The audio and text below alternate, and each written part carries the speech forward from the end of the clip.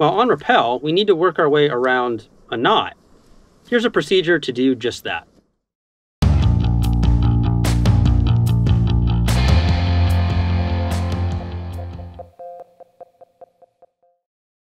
Hello again, I'm Jason.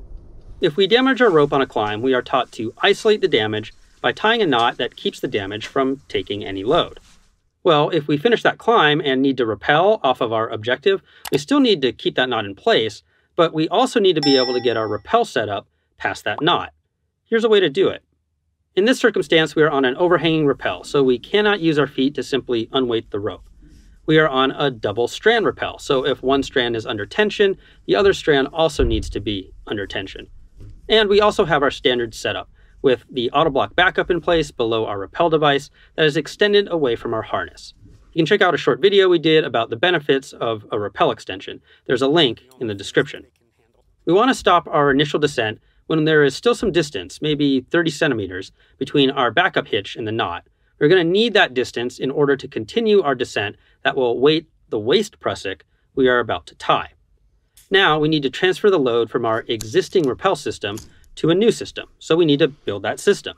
We start, though, by creating a catastrophe knot below us to ensure that a failure at any of the steps we are about to take won't result in us falling to the ground.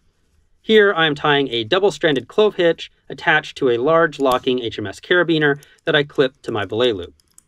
I want some slack between the damage isolating knot and the catastrophe knot because that slack is where I'm going to reattach my backup auto block and my rappel device. It's time to make that waist prusik, so I'm pulling a double length runner and using it to tie a clem heist. I make sure my bar tack is out of the way, and then I wrap upwards with both strands before pulling the lower longer loop through the upper shorter loop. Then a quick pull test. It's worth noting that we wouldn't want to use Dyneema for a friction hitch that would have the rope constantly running through it like a backup for our rappel. Dyneema has a lower melting point than other materials. But in fairly static applications like this, it can work just fine. You can also see that if my rappel extension was too long, I would have a hard time with this sequence. So you can take a look at last week's video on 3 different ways to create a rappel extension so that you can choose one that is right for you. There's another link in the description.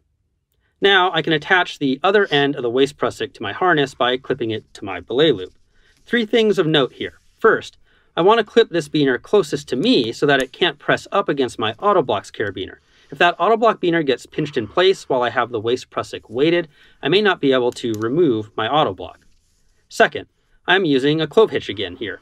It is far easier to untie after weighting, and is also adjustable, which I care about because 3, I want to make sure I have some slack in this waist prusik so that it is possible to unweight it when I later transfer my weight back to my rappel device. Right now, though, I need to push that clem heist up and take out all of its slack. It's time to lower myself some more until the waist prusik takes my weight and the rappel device goes slack in turn. Now I want to move that original auto block backup hitch to a position between the isolating knot and the catastrophe knot. Having done that, it's time to also move the rappel device to a spot between the friction hitch and the isolating knot. We want to now cinch that system up close to the knot to reduce the distance we need to lower ourselves before the rappel device takes our weight. Okay, now it's time to get the weight off of our waist prusik. To do that, we need an alternative that can take our weight. It's time to add a foot prusik.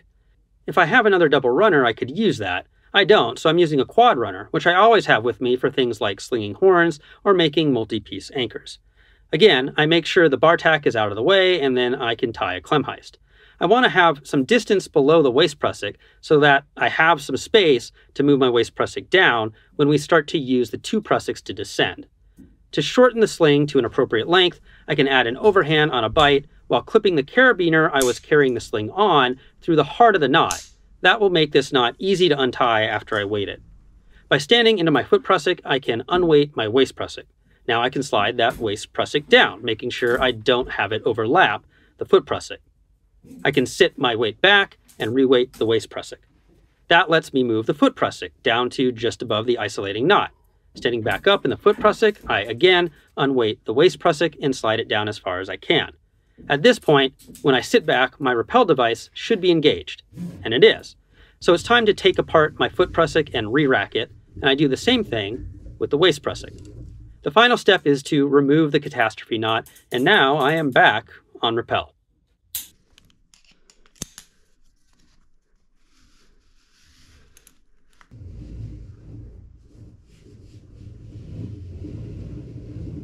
Have you used a self-rescue technique in the field?